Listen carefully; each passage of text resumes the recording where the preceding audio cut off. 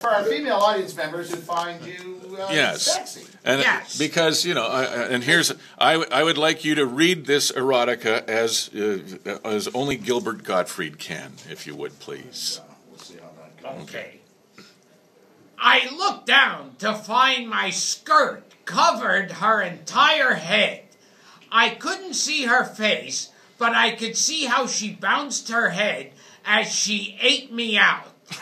And I could feel her thrusting that tongue of hers deeper and deeper.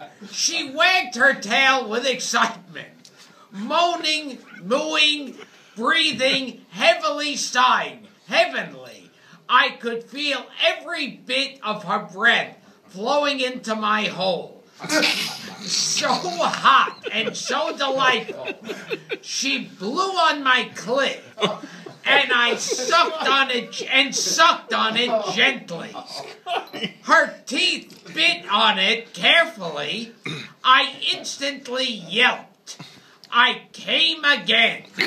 It was getting humid in the room. I took off my bra, letting out my round and bouncy C-cup breasts.